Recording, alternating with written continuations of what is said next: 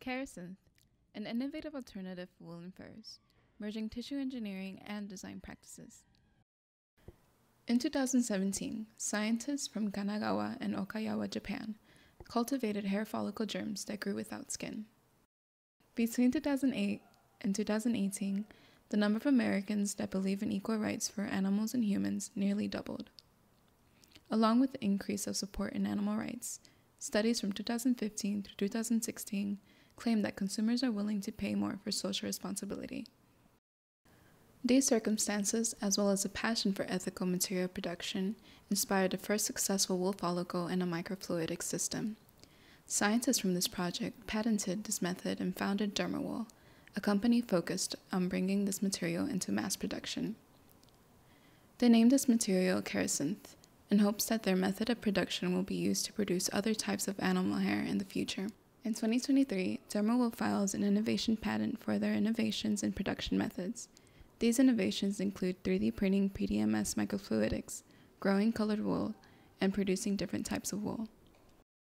These innovations in production methods impressed the organizations AFOA, Fair Trade, and Stray Dog Capital. AFOA and Stray Dog Capital decide to invest in Dermawool. Dermawool inspires Fair Trade to expand their certification past food and makeup. Kerasynth makes its high fashion debut in various Fall/Winter 2028 collections throughout Fashion Week. In turn, Time magazine features a Kerasynth garment on the front cover, titling Kerasynth, The Next Big Thing. 10 years after the U.S. Navy completed their transition to a nylon parka for their sailor uniform, they announced their decision to return to the iconic wool peacoat, using Dermawool as their supplier.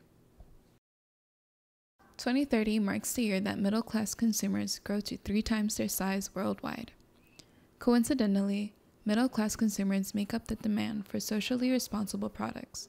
In response, Dermawool expedites efforts to produce a more ethical source in Kerasynth's microfluidic system and PDMS sustainability. Dermawool expands its consumer market through the premiere of different grades of wool, as well as Kerasynth-based accessories and furniture. In 2040, Dermawool renews their patent and introduces licensing as an option for companies. As a result, a resurgence of interest in Kerasynth's potential application occurs. Companies receive licensing and apply the methods laid out in Dermawool's patent to investigate growing extinct furs and other animal-based fibers. Between 2042 and 2050, certain licensing from Dermawool goes into effect, which allows for more cost-effective contracts for nonprofit and education-based organizations. These organizations lay the groundwork for Kerasynth-based community centers and school programs to occur.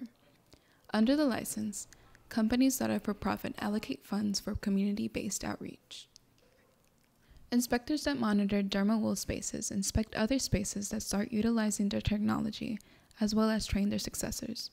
With the growing concerns of ethical conditions for workers and lab safety, Dermawool employs inspectors that regulates these spaces that aren't necessarily regulated by the FTC and government.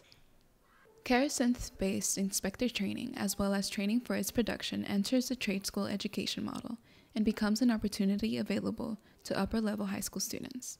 Students can apply their tissue engineering skills to other disciplines.